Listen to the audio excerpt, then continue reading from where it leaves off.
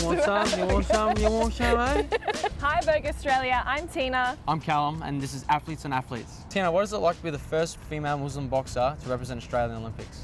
It is an incredible feeling, breaking those stereotypes and barriers to be representing my community and just showing the world that you don't have to dress like any certain way to be representing the country. You know, it's all about how you perform and not what you wear. Callum, you're one of the first Indigenous athletes to be representing Australia at the Olympics. How does that feel for you? Very exciting, Tina.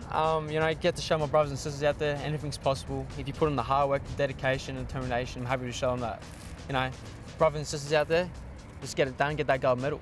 How's your preparation leading up to the Olympics? I'm really excited. I mean, we've got our America trip and then we've got our Europe trip. Pretty much travel all the way through to the Olympics. Yeah, I know that I'm going to miss home a little bit, but yeah, Same. The preparation's going to be intense. What about you? Are you going on all the camps? Yeah, I have to. You must, well, that's the only way, you know, get the fights, get the experience with international boxers. To fight the best, you have to be the best, so. Yeah, exactly, yeah.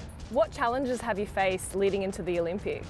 Well, it's being away from home. I'm a homebody, so I love being home around family, around my dad, my coach. What about you? I feel like I've faced a lot of challenges. People thinking that I'm not capable of becoming a boxer. I don't look like your typical boxer. I don't even, whatever that looks like. You know, I do wear the hijab to be the first, you know, Muslim boxer in the hijab to represent Australia. So it's quite challenging, and I think stepping out of my comfort zone and being that role model and showing people that I can do it, just getting stared at, I think was really challenging for me as well. Yeah, there's a few challenges there, but you've got to face those challenges in order to succeed. So that's why we're both going to the Olympics. What are you looking forward to in Paris? Win that gold medal, baby. Let's go. Me too. We're coming for that gold, Callum. We're going for that gold. Thank you so much, Vogue Australia. See you in Paris.